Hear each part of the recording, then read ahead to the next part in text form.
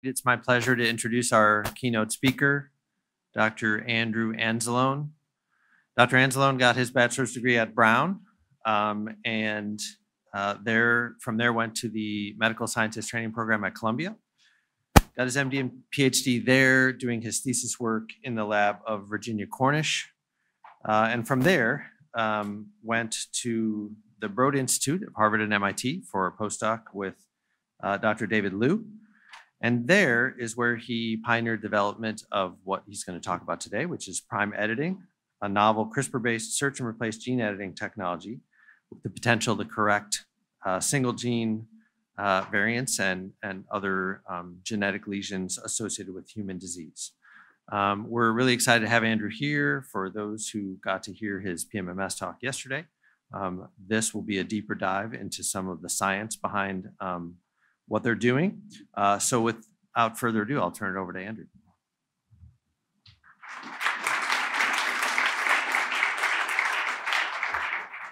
Well, first, just thank you for the introduction and thanks so much for the invitation here. It's, I have to say, very encouraging and inspiring to see the dedication to research and investigation in the pediatrics department here at WashU, and really look forward to speaking with you guys throughout the day.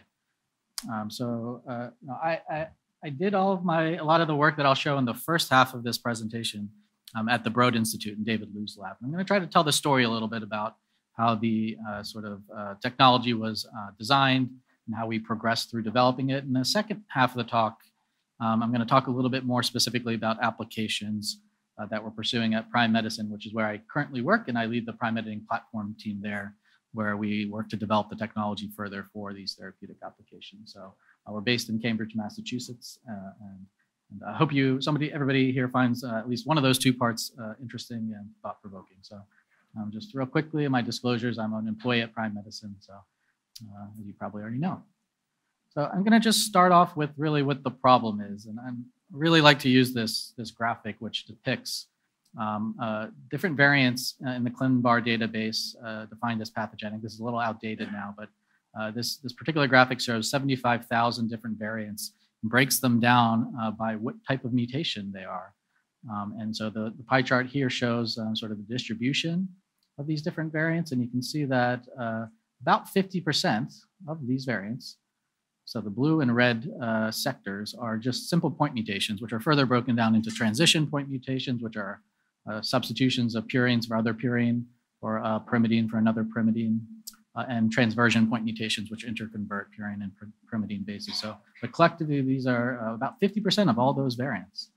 And then there's another large chunk of variants that are made up of deletions or small insertions or small duplications, which contribute another substantial percentage of this pie. And so these variants cause a lot of the diseases that you all have heard of and probably seen patients who have. A common allele that causes hemochromatosis is simple G to A transition point mutation. Of course, the very famous variant that causes sickle cell disease is the transversion A to T mutation in beta hemoglobin. 3 nucleotide deletion, very common allele in cystic fibrosis, the delta 508 allele. And then a common 4 nucleotide duplication that causes many cases of Tay-Sachs disease. So these are sort of when you think of gene editing, these are sort of the problems you think about. How can we fix these different types of mutations? And of course, it's even more complex to think about how you would do that in a patient, but strictly from the gene editing standpoint, this is actually quite a well-defined problem. This is pretty clear what we have to do. So that's one of the reasons I really like gene editing. It's a very clear and well-defined problem. So that's what we want to do. And so, that wasn't really even possible to think about doing, I'd say maybe 15 years ago. But about a decade ago now, the CRISPR-Cas9 system came on the scene. And this has really been revolutionary. And not to go too much detail on how this works, but it's really a 2-component system. One of the components is this Cas9 or Cas nuclease enzyme, and it partners with a guide RNA sequence, commonly called a single guide RNA, that actually programs the location in the genome that you'd like to target for editing. So the majority of this RNA can be held constant, but a small piece, about 20 bases, can be designed to specifically target a region of interest, and it simply just matches that sequence in the genome that you'd like to target. So this is really the idea of programmability, and Of course, prior generations of gene editing tools like zinc fingers and talons also had this design, this programmability in principle, but the CRISPR-Cas system just makes it incredibly seamless, and it's very robust. So it's very easy to one day target a particular location in the genome, and on the next day, change where you want to target and make a new CRISPR-Cas9 system that does that. So what can you do with this particular system? Well, right out of the box, the CRISPR-Cas9 enzyme has evolved to generate double-strand breaks. So it makes 2 cuts in the DNA, and that resulting product can be repaired by cells by a couple of pathways. And to simplify it, you can break it into 2 major pathways. The first is an end joining pathway.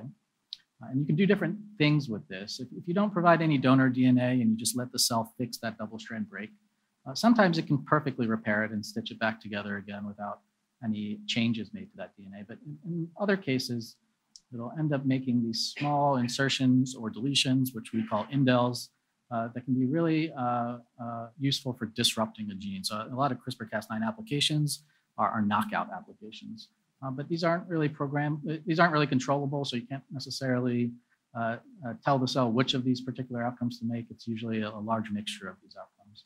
You can also use these end joining pathways to knock in pieces of double-stranded DNA that you introduce. So at that break site, this DNA can be inserted, but it's difficult to control the orientation of this integration. And again, it's always competing with these other pathways that generate probably undesired products.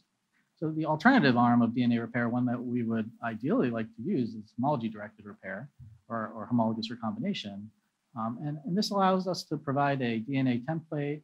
It could be a small single-stranded piece of DNA, or it could be a larger double-stranded piece of DNA. You can make basically any type of edit that you can imagine with this system. In principle, you can make point mutations or small insertions or deletions by encoding that on the template. You can also knock in entire genes, and the knock-in would be in a specific orientation based on the homology arms you provide on this donor. And so you can potentially get entire genes knocked in. And of course, we use this regularly for research applications in many different organisms and cell types. But the big challenge here, and one that I didn't really even appreciate before I got into gene editing, was that these double-strand break pathways, and in particular the homology-directed repair pathway, isn't really suited to be used in most cell types that are of therapeutic interest. So many primary cells, and especially non-dividing cells, don't really use homology-directed repair to repair their double-strand breaks. They predominantly use these end joining pathways that lead to gene disruption. And moreover, the requirement to deliver the DNA donor template makes it even more challenging to apply therapeutically. So this was really the problem when I started my postdoc that I set out to solve. How can we still take advantage of these really amazing principles of nucleic acid encoded edit information, but use an alternative mechanism that doesn't depend on this repair pathway that's really just not active in the cells that we would like to edit. So that got me kind of thinking about this guide RNA molecule, which is really the magic behind the CRISPR-Cas9 system. This 20 nucleotide sequence right here that's written in ENDS, you can really put in any sequence you want, and again, more or less target any place in the genome that you'd like. And that's the RNA programming the targeting. So the question is, can we also use the RNA to program the edit? And as opposed to using a DNA donor template, you actually put that edit information into this guide RNA. And in fact, that RNA is already there at the target locus that you're trying to edit. So conveniently, it's going to be localized to the region of the genome of interest to begin with. Of course, we would require a mechanism for transferring that information from RNA to DNA, and of course, that's reverse transcription. And the question what really came down to if we could get the molecular machinery to copy from RNA into the DNA, can there be a way that mechanism for that to then be incorporated into the double-stranded DNA and make a permanent edit? So these were some of the questions that we set out with trying to figure out and to answer. So how would we go about doing this? So one of the big challenges, as I mentioned before, around getting precision editing with the CRISPR-Cas9 system is that when you generate these double-strand breaks, the cell repairs them in a very error-prone fashion. So one of the really nice features of the Cas9 system is it actually has 2 different nuclease domains, a RUV-C-like domain and an HNH domain. The HNH domain is responsible for cleaving the target DNA strand. That's the strand that is hybridized to the guide RNA. And the RUV-C domain cuts the non-target strand. So was shown very early on is that either one of these or both nuclease domains could be mutated, and you could generate nickase enzymes or dead Cas9 enzymes. So a really nice feature of the system. One of the questions we had was first, can this non-target strand, which forms an R loop upon displacement by the guide RNA annealing to the target strand, can this actually serve as a primer for reverse transcription? It's a sort of disordered in the structure. You can't really see much of it if you look at Cas9 crystal structures or cryome structures, but sort of from that, you would infer that there might be some flexibility in that R loop. So that was a question that we didn't know the answer to early on. So one of the things, of course, that we would want to do is make this into a nickase, not a nuclease, so we avoid double-strand break formation. So that's really straightforward to do. You can inactivate this H and H domain with a simple point mutation and therefore avoid double-strand break generation. And then sort of the question was, where could we put this RNA template? You can actually choose, either side of the RNA. You could stick it in the middle somewhere of this guide RNA, but really, can we just append an RNA sequence on the end of this guide RNA that would template the edit? And we kind of call these prime editing guide RNAs, as you'll see a little bit later, that are sort of dual function, have that search feature of the single guide RNA, and also have this edit replace feature. So sort of the thought we had. And then the last piece that we would need is a reverse transcriptase enzyme. There's probably not a lot, there's a little bit of a debate about this, but probably not a lot of reverse transcriptase activity in a cell, and probably not that would localize to an edit region. So adding a reverse transcriptase to the system, either by fusion or expressing separately, was sort of thought to be necessary for this. So basically, this is ultimately the design that we settled on. It looks something like what's shown on the left. We designed this prime editor fusion protein, which is comprised of a Cas9 nickase, again, that has one of the two nuclease domains mutated, fused to a reverse transcriptase enzyme. And we are pairing that with a prime editing guide RNA or PEG RNA.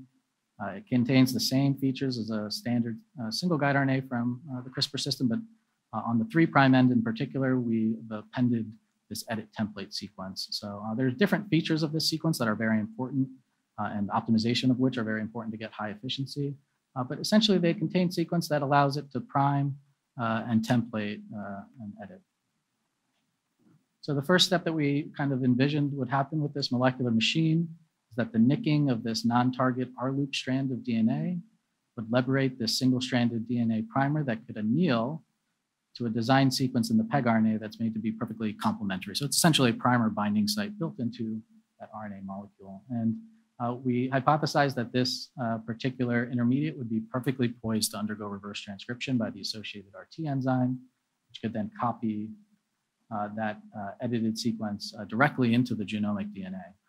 So the product would be presumably this sort of shown here, where we've incorporated this red sequence, which is the edit, as well as some sequence downstream of the edit that's homologous to the target site that we predicted would facilitate incorporation of that edit. So to just really answer that question first about can the molecular machine even function the way we designed it to, we did some in vitro biochemistry experiments. I don't want to get into too many details of that, but essentially we have provided substrates of DNA that have fluorescent labels on them that could be potentially used for this reaction. And we provide PEG RNA, Cas9 nickase, or dead Cas9, just depending on the substrate we were using. And then, of course, all the things that are required for reverse transcription. So a reverse transcriptase enzyme derived from MMLV and DNTPs. And then we were able to take the products of these reactions and evaluate them on a denaturing page gel. And what we saw was that this is a sort of a nicked product that you would get from simply adding the Cas9 nickase enzyme. This is the unnicked full-length substrate. And what we found is when we provided the PEG RNA and reverse transcription enzyme and DNTPs, we generated this product here, which is the reverse transcription product, at least the designed one. And we actually were able to pull that band out of a gel and Sanger sequence that, and indeed it matched the desired edit that we were trying to encode. So that was really encouraging to see that this whole system, when you put the components together, at least in vitro biochemically, could function. But then there was a question of what would actually happen if you did that to DNA. So we're obviously not making the complete edit with that prime editor. We're simply generating this 3' flap sequence that contains an edit. So really the question was, can this incorporate into double-stranded DNA and make edits on both strands. So what we kind of thought might happen was, because we have homology right here on the 3' end of that flap, we thought that maybe that flap could equilibrate with the corresponding 5' flap strand by sort of strand invasion, and generate this 5' flap sequence that is the unedited strand. So this is sort of the redundant sequence that was there to begin with. And what we realized is that that actually resembles intermediates of lagging strand DNA synthesis and long patch base excision repair. And in fact, in lagging strand synthesis, where Okazaki fragments are used, the polymerase will do strand displacement synthesis of the downstream Okazaki fragment. And there's a very efficient system to remove those 5' flaps, primarily by an enzyme called FEN1, or flap endonuclease 1. And we thought that that could therefore potentially remove this extra sequence that's seen in our prime editing intermediate, and therefore lead to incorporation at least into one strand of DNA via edit. So if that indeed happened, we'd be left with this heteroduplex of DNA where one strand contains the edit and the other does not. And then we thought that either DNA repair by mismatch repair mechanisms or even by DNA synthesis across that edited strand could lead to editing in both those strands of DNA. And maybe keep this in mind. I won't talk too much about the DNA repair mechanisms involved in prime editing, but they are very important, especially mismatch repair, and manipulating those pathways or trying to trick the cell into choosing the edited strand to retain as part of the sort of tricks that we use to get prime editing to work well. So I wanted to test if this sort of DNA repair mechanism could work. And the first experiment I did to do that was actually in yeast, not in human cells. So we used this plasmid reporter where there's a GFP and an mCherry separated by either a stop codon or a frameshift mutation. And essentially, without any type of change to that sequence, so no editing occurring, when transfected or transformed into yeast, you would expect just GFP expression in colonies because the downstream mCherry is no longer in frame or has a stop codon upstream. But if there is editing, you would expect a double positive GFP mCherry colony to form. So what we did was we took these plasmid reporter constructs, we treated them with the prime editing system, and then transformed the plasmid. So we envisioned that we were generating that 3' flap intermediate in a test tube, and then the DNA that we delivered to yeast could be repaired as however the yeast chose to do that.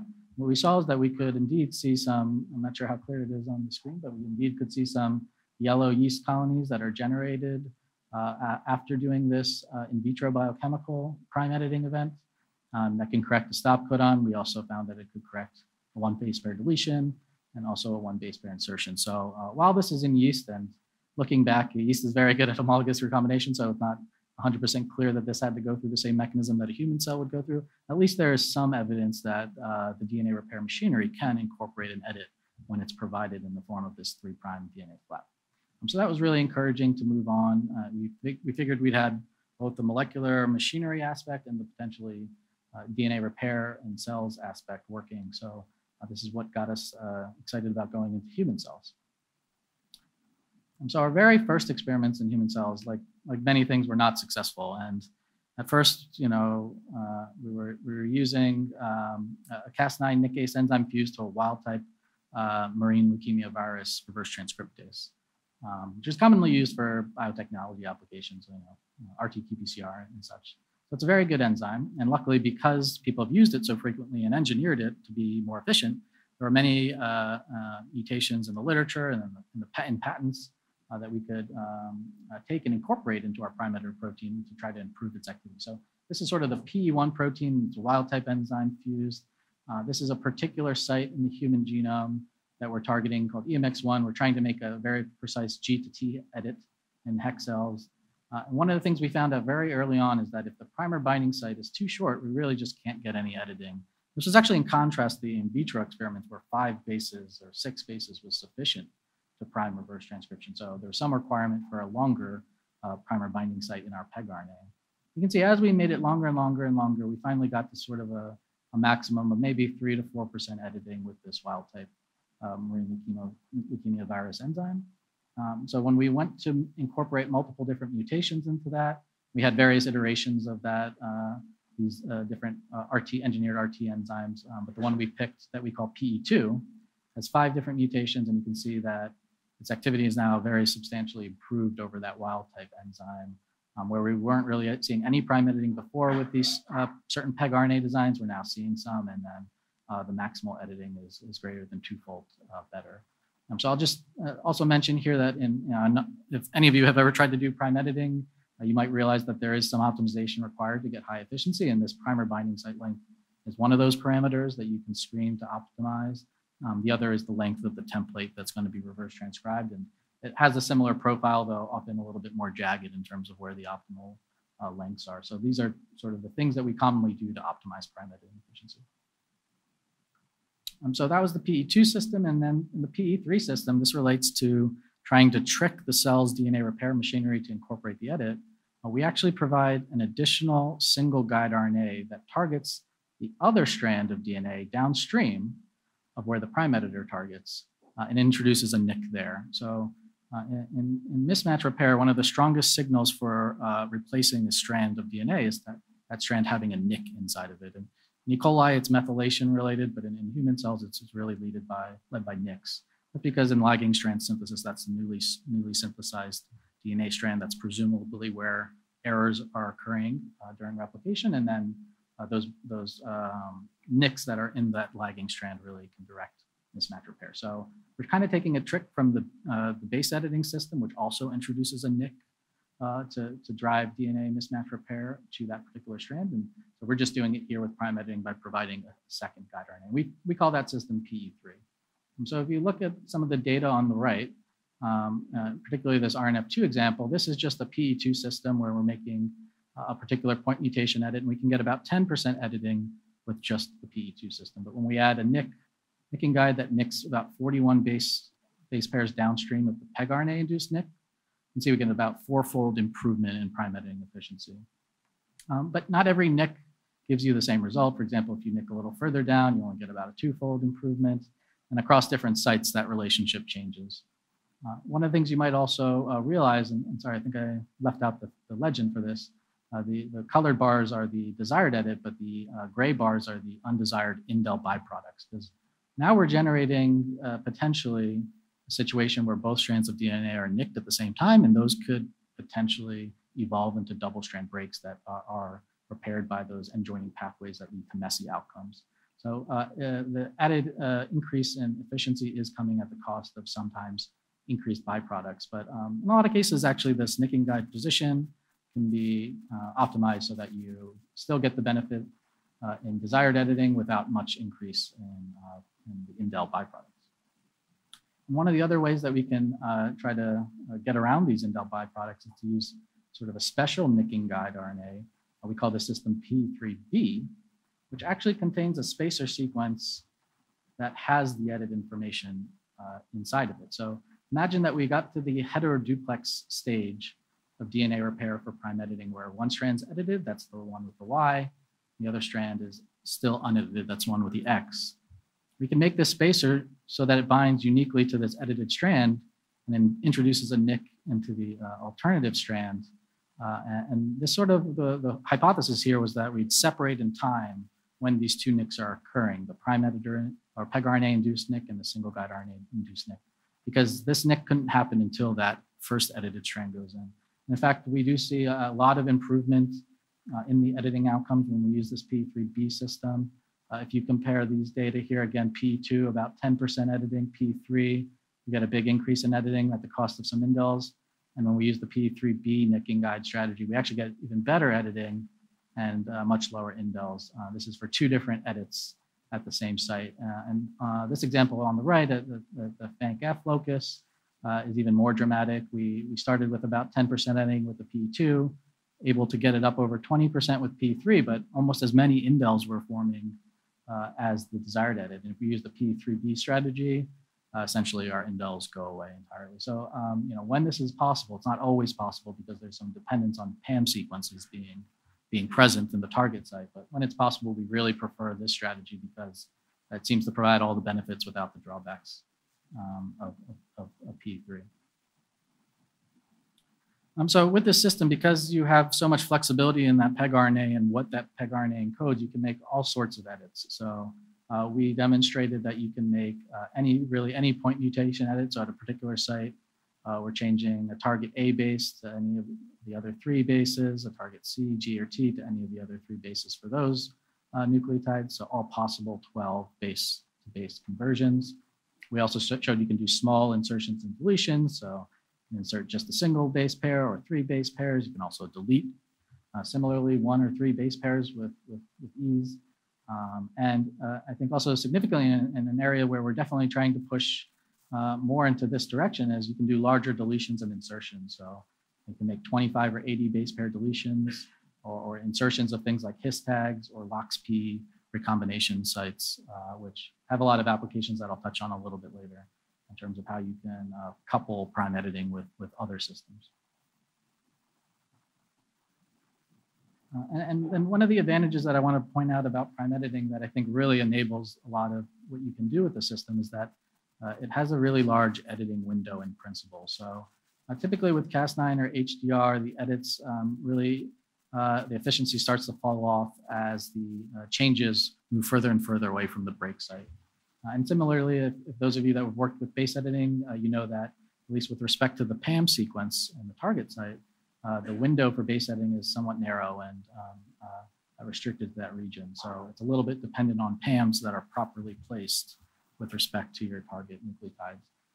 However, prime editing really can make edits from the point of the nick in the non-target DNA strand, sort of 3' of that for upwards of 30 or more bases away. So it really makes the technology less dependent on having a PAM in the perfect place for the edit that you'd like to make. So we were able to demonstrate that we can make edits 12 base pairs down from the nick or 20 or 30 using this RTT template or reverse transcription template of 34 bases. So really, if you make this longer and longer, it seems that there isn't really a restriction on being able to introduce edits far away from the nick. It's really just about getting a pegRNA that's that size to work well, which is not always as easy, but definitely is possible. So if we kind of go back and look at this pie chart that I introduced at the very beginning, and you think about what prime editing can do in principle, what it could be used to, what types of mutations it could be used to address, we see that, of these mutations cataloged in ClinVar, which is by far not perfect in terms of capturing all the genetic variants that exist, but you can tally up all these different types of changes and see that about 90% of those could, in principle, be addressed by prime editing. So just to demonstrate a few examples of this for actually pathogenic alleles, we're able to take the beta hemoglobin gene and knock in the E6V mutation that's found in sickle cell disease. And then also, so we're able to do that with about 45% efficiency and also correct that mutation with about 60% efficiency. We were able to introduce and again correct this 4 base pair insertion that is commonly seen in Tay-Sachs disease. And also we were able to install a point mutant in the PRNP protein that actually makes people resistant to prion disease. So an interesting thought of how you might apply prime editing for healthy people. And one of the things we were really eager to look at for prime editing was the off-target effects. So as all of you may be aware, CRISPR-Cas9 systems have been found to have off-target locations in the genome where they can edit, which is undesirable obviously for clinical applications. This top panel is showing multiple different sites in the genome where Cas9 has been shown to have an off-target effect. So these are, the target site is HEC3, and these are multiple different off-target locations. We're using single guide RNAs or pegRNAs and transfecting with Cas9 nuclease and looking at off-target indels. And in some of these cases, you're seeing really high off-target editing at these other loci in the genome. When you do this with prime editing, the situation is very different. At many off-target sites, you just simply see no editing, no indels or edits at all. I think this is in part due to the fact that we're not generating double-strand breaks. So as a nickase, you're less likely to make an edit just by nicking the DNA. There was a particular site where actually by coincidence, its homology to the target site was so high that you actually would probably predict there to be prime editing happening there if in fact the Cas9 sequence was able to target a nick. Actually, we're able to redesign these, depending on the design of this pegRNA, and actually design it in such a way that it no longer really works well with that off-target site. You can take advantage of the differences between the on-target and off-target sequence and actually eliminate that off-target activity. I'll say beyond our work that we did very early on, many others have looked at the off-target profile for prime editing systems and really haven't found a lot. And so it's been very encouraging so far from a safety perspective, how little off-target editing we're seeing with prime editing. So I wanted to introduce one other sort of follow-on to that original work that we did, and that I did with others in the Lou Lab, which is this twin prime editing system, or sometimes we call it dual flap prime editing. This is a system that kind of, in many ways, is similar to our PE3 system. We're using 2 guide RNAs to target either strand of DNA, but actually now we're using 2 PEG RNAs. And the idea is here that we will have one PEG RNA target the top strand, one will target the bottom strand. Both will nick and template reverse transcription of new DNA sequence shown here in red. And that new DNA sequence is actually usually designed to be very different from the sequence that's at the target site. And in such a way that these 2 new 3' flaps synthesized on either strand of DNA can come together in anneal. And it turns out that when this happens, it seems that cells will remove the sort of intervening sequence, these overhanging 5' ends. And what you end up with is basically replacement of the sequence between the nicks with this new DNA sequence. And so we call this twin prime editing or dual flap prime editing. And functionally, again, it just replaces what's in between the 2 protospacers with whatever sequence you encoded on these PEG RNAs. So when we first started doing experiments with the system, we were kind of astonished about how efficient it could be. So we wanted to look at sort of how it works and some of the different designs that might influence the editing outcomes. One of the things we did was ask a question: how much overlap does there need to be between these 2 new 3' flap sequences? So we could make PEG RNAs that had reverse transcription templates of different length that would lead to different amounts of overlap. And then ask the question of how this affects editing efficiency. So in this particular example, we're seeing very high editing efficiency really across the board with these different amounts of overlap when we introduce this 38 base pair BXB1 recombinase attachment site sequence. We see that the purity of the products is improved when we use longer amounts of overlap between the 2 flaps. So you can see the editing efficiency is high here and the indels are slightly lower than this other extreme where we have less overlap. You see higher indels, slightly lower editing. So it does seem that it is dependent on that amount of overlap, but not in a way that it requires 100% overlap for sure. And we also similarly use this to do a 50 base pair insertion, slightly lower editing efficiency, but still pretty good. And this is a similar attachment site sequence, actually just the partner of this ATB, the ATP sequence. So the other thing that we were excited to demonstrate with this dual flap prime editing system was the ability to excise sequences. So we chose this as an example, a particular exon 51 in Duchenne's muscular dystrophy, the DMD gene. We could delete that by basically targeting sequences in the introns flanking that exon and resulting in a pretty large, over 500 base pair deletion with relatively good efficiency. And the other really sort of, I think, exciting application of this dual flap technology is to potentially replace entire regions of coding sequence with new recoded DNA sequence. The reason we like this approach is because in many diseases, there are multiple mutations that are found across different patients. Making a bespoke PEG RNA to fix that one mutation has some challenges. So if you could make one prime editing system that, for example, can target most of the mutations in exon 7 of PAH that causes PKU, it could be very attractive. So we're able to show with various different optimizations, including these ePEG RNAs that I won't discuss, you can get pretty good efficiency, almost 30%. Of correcting or sort of recoding a 64 base pair sequence in exon 7 of PAH. So it's something that we're kind of excited about moving forward with in the future. So the sort of other thing that we wanted to do with this dual flap prime editing technology was to pair it with site-specific recombinase enzymes. I showed you that the prime editing system could be used to integrate a recombinase target site with pretty high efficiency. At a chosen location in the genome. And if you subsequently take that recombinase enzyme and some donor DNA, you can After that twin prime editing event writes in the attachment site, the genome, you can integrate that large DNA cargo. So now this sort of in a two-step process enables targeted integration of large pieces of DNA. And we were able to show that this could work with pretty low efficiency, but at least something I think that's still useful in cell culture, around or between 5 and 10% in a few different examples at these sort of safe harbor loci, CCR5 and AAVS1. And I'll just mention that you could also, in principle, use these recombinases to invert or delete DNA. You wouldn't require any DNA donor. You would just multiplex integrate those two recombinase sites, and they could be used to do all the things that you normally do with recombinases.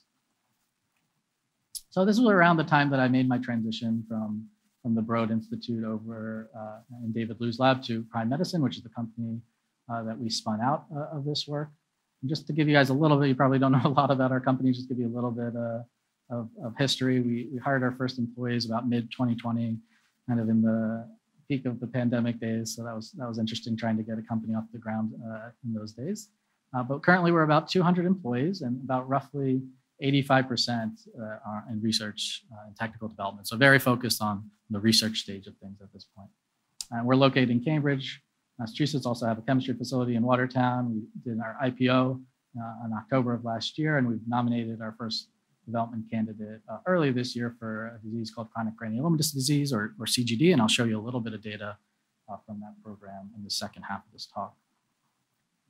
So, at Prime Medicine, we're really trying to take advantage of the full suite of prime editing technologies. So this sort of single flap PE2 and PE3 system that I started off talking about to fix point mutations, small insertions, and deletions.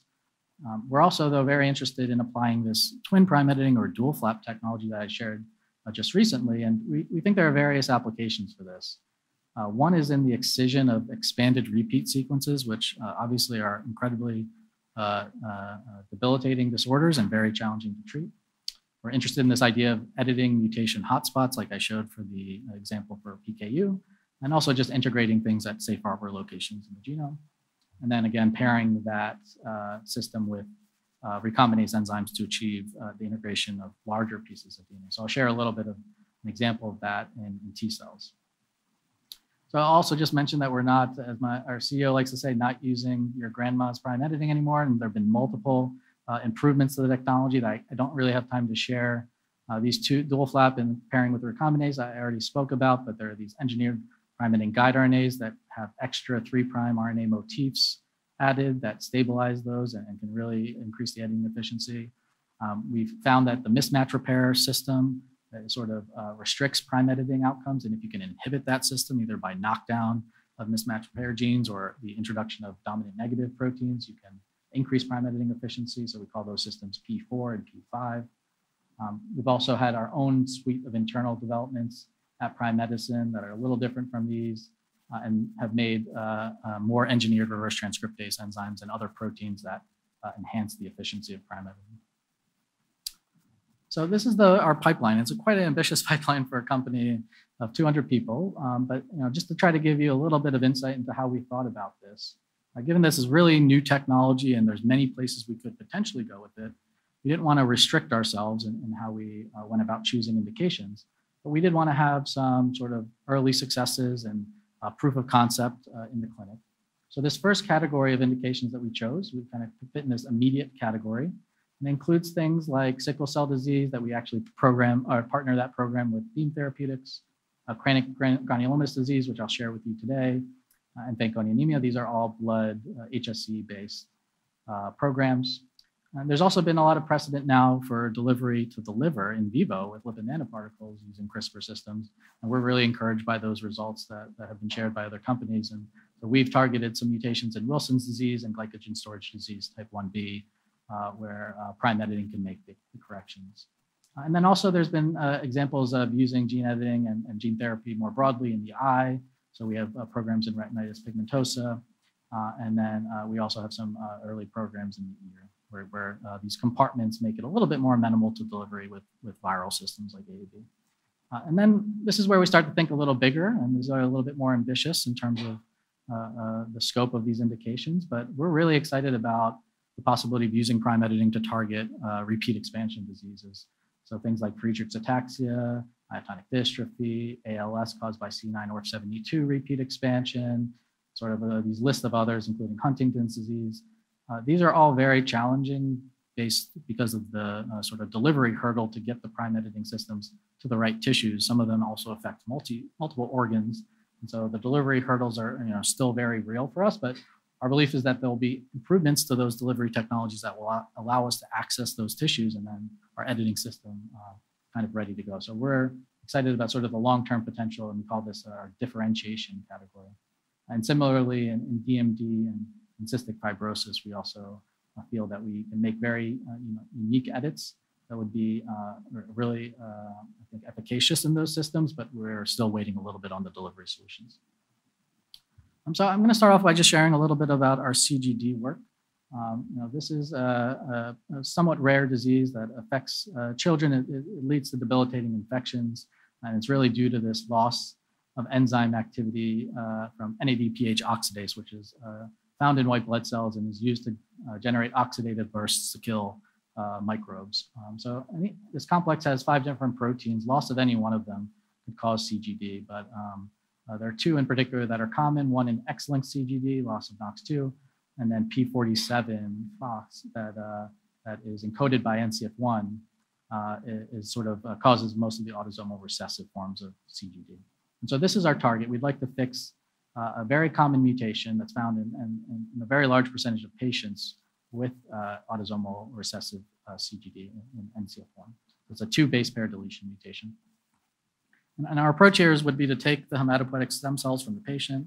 So in autologous therapy, we'd correct ex vivo this 2 base pair deletion in NCF1, and then return those cells back to the patients where they can engraft and reconstitute their blood system. And so the genetics of NCF1 are a little interesting. The gene itself is flanked by 2 pseudogenes on either side, NCF1B and NCF1C. Both of these pseudogenes actually contain that exact same 2 base pair deletion. And interestingly, they're probably otherwise functional except for the fact that they have this frame shift in one of their exons. And what happens in patients with CGD, it's thought that there's a sort of gene conversion event that actually transfers this 2 base pair deletion into the actual NCF1 gene and inactivates it. So now you're kind of in this interesting situation where you have 6 copies of something that is otherwise very similar, and maybe 6 chances to edit or 6 shots on goal to correct that mutation. And this actually also presents a lot of challenges for using double-strand break generating technologies, because as you might imagine, if you make a break in the pseudogene at that site, as well as the target NCF1 gene or the other pseudogene, you can get large deletions actually between that and lose 600 kilobases actually of DNA that spans that region. So it makes it a little challenging to apply double-strand break editing approaches. So we thought this would be a really great case for using prime editing. So what we, again, basically are going to do, we're very fortunate to have collaborators at the NIH that can provide us with patient cells to test this approach. We're going to take these CD34 stem cells, treat them with prime editors, and the idea is if you were to differentiate these into the myeloid cells, the hope was that actually correction of any pseudogene or the NCF1 gene itself would lead to restored expression of P47 FOX and the NADPH oxidase complex. So when we do that, this next set of data is basically going to show you that we can use prime editing to correct that mutation. So in CD34 cells, we can look at the clones and see that about 80% of them contain a correction after prime editing compared to none pre-editing. We can see that we've restored expression of the P47 FOX gene product at about 80% relative to wild-type healthy cells. And we can see that we've now also restored the oxidase activity using this DHR oxidation assay, again, around 80% in the edited cell population compared to the healthy donors. So we've been able to correct from genotype and demonstrate that we've restored function and phenotype in these cells. And then a very important sort of part of the preclinical path here is to show that these cells that we've edited in vitro can be engrafted back into an animal and reconstitute the long-term hematopoietic stem cell population. So what we've been able to do is we take these stem cells, we treat them with prime editors, we cryopreserve those cells, and then reintroduce those cells into immunodeficient mice that can that allow for engraftment of human stem cells. and we wait 16 weeks and see what's in the bone marrow at that time. And one of the really good things that we saw is that the prime editing system, as well as the unedited controls, both engraft very well into these mice. So about 95% of the cells that are in the bone marrow are made of human cells, not mouse cells. So they are engrafting very efficiently, and as well as the controls.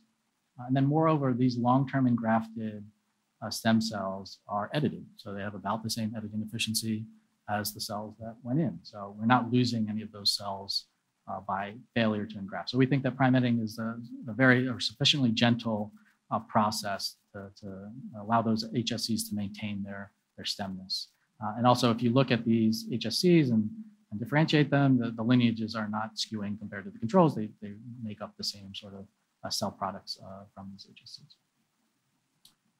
So I want to next move into a couple other examples, and I think I'm running a little bit late on time. So I just want to show an example of doing some in vivo delivery to the liver with lipid nanoparticles. We can encapsulate prime editor mRNA with the prime editing guide RNAs in these lipids, introduce them intravenously to mice. In this particular application, we're just really trying to establish that this works. So we're targeting a gene called PCSK9, and we want to introduce a stop codon at a very precise position on that gene to knock it out. You can see we can get over 40% prime editing and very high levels of serum PCSK9 knockdown using the system. So we think that this serves as nice validation for this approach for our liver programs. This is our example of cystic fibrosis. So not to go into too much detail on the optimization, but on the left here, you can see that actually when we started off trying to correct these mutations in CFTR, we were getting about 5% editing efficiency, and serially optimizing the PEG RNAs in particular allows us to get near 70% editing efficiency. So again, to reiterate, the optimization of PEG RNAs is really critical to getting good prime editing. We're targeting here a stop codon mutation in CFTR that actually isn't expected to be treatable with Trikafta, the Vertex drugs that are used in cystic fibrosis. So these are some organoid assays that we're using, a sort of swelling assay where healthy controls, when treated with forskolin, will swell. These mutated organoids do not respond with that swelling. As you can see, if you treat them with Trikafta, they also don't respond as expected, given that they have lost, these are stop codon mutations in CFTR. But if we do the prime editing of these organoids first, you can see that we're restoring now this swelling consistent with the editing that we see. So the last sort of major category of things that I'd like to talk about is repeat expansion diseases. I think you guys are familiar, but essentially we all have these repetitive sequences in our genome that are fine when they're short, but when they expand to hundreds or even thousands of repeats, they become pathogenic. And they can be various sequences. A lot of them are trinucleotide repeats. Some of them are hexanucleotide repeats. They take various forms. They're in different places in the genes. So some of them can be in introns, some of them are in exons, some of them are in UTRs. And this really changes your approach for how you do editing and what you want to do. Of course, a coding region, you don't want to lead to something that would no longer express the protein, so you have to be a little careful here. They also affect multiple different types of tissues. So they affect the central nervous system, affect cardiac muscle and skeletal muscle. So this really influences how you choose to deliver your editing system. And one of the repeat expansion diseases that we're focused on is Friedreich's ataxia. These repeats can be very long. They're GAA, trinucleotide repeats. And so we've been able to obtain patient cells that have hundreds of these repeats and design these dual flap prime editing systems where you target regions flanking that repeat. And these two different new flaps made by the prime editor can come together like Velcro, loop out the repeat that's in the intervening sequence, and now you remove those repeats from the allele. So we can do this with relatively high efficiency, around 60%. And the other thing that we've been able to show is that when you do this, the hypermethylation that actually silences the gene due to these repeats is also removed. You can restore expression from the locus. So this is showing some data where we have the healthy donor cells. You can see frataxin is made. These are patient cells that are not making frataxin, and after prime editing, we can restore expression. And we've also modeled this in DRG organoids where healthy donors, you can see these nice axon projections. These are the patient's cells or neuron DRG organoids derived from patient iPSC cells. So you've lost those projections, and then after prime editing, we can restore those projections. And the delivery for this particular indication is challenging. We're right now pursuing AAV delivery systems. These are dual AAVs. The editor is too big to fit into one AAV, so we actually have to split it in half and encode it in two separate AAVs that are co-delivered. But despite that, this still works very well. We've been able to show that with ICV infusion, we can get very high editing efficiency of the cells that are transduced. This is in a neonatal mouse where we get about 50% of the neurons transduced. And then if we do a local administration, we can transduce a very high percentage of the neurons at the region of injection and then edit again around 80%, so a pretty high number. So this is sort of the way we're pursuing delivery for these CNS indications at the moment, but very eager to see if other delivery possibilities will exist in the future. And so I think this is the last one, is the example of combining prime editing with recombinase enzymes. Again, we're gonna use prime editing to incorporate a recombinase site sequence specifically, and then use a recombinase enzyme to integrate larger pieces of DNA at that location. So we've been able to do this in T cells, and essentially what we're able to do is target that particular locus in T cells and get very high prime editing efficiency, around 90%, and then also integrate about 3.5 kb of cargo at that site with about 60% efficiency. And you can see that compared to the control cells that do not show the phenotypic response, these passage T cells, as we call the system, have a strong phenotypic response consistent with this, the observation on the integration of the cargo. So we're really excited about using this as a platform. There's challenges to delivering DNA to many cell types, so that is something that has to be overcome, but in T cells, they seem amenable to this strategy. And lastly, we were building off-target, comprehensive off-target evaluation assays. So we're really interested in seeing if the local off-target effects that occur from Cas9 binding are leading to undesired editing outcomes, and also looking more broadly at the chromosomal scale to see if there's any structural changes or effects from reverse transcription inside the cell. So we're really trying to build this out and prove that this is a safe technology. And in the work that we've done internally for two of our programs, the left is CJD, the right is for Wilson's disease and hepatocytes. We have a suite of assays to try to predict off-target sites, but when we actually go and look there, we really don't see any editing except for at the on-target site. So very encouraging for these particular programs that we're not seeing any off-target activity at these hundreds of other nominated sites. So with that, I'll just quickly summarize. We're trying to employ many different prime editing approaches. So the single flap, dual flap, and passage recombinase approach for our therapeutic programs. We're able to edit many different cell types, including CD34 stem cells, T cells, hepatocytes, neurons. So really opening up a lot of opportunities for where we can apply the technology. We can fix all types of pathogenic variants, base pair substitutions, small deletions, and even repeat sequences can be excised. And we're really pursuing a variety of different delivery systems, including LNP in the liver and outside of the liver, as well as AAVs to deliver to the CNS. And we're really excited about our sort of lead program here that is showing a lot of good activity, low off-target editing, and looking forward to pushing that into the clinic. So with that, I'm happy to take any questions, and thank you all for your attention.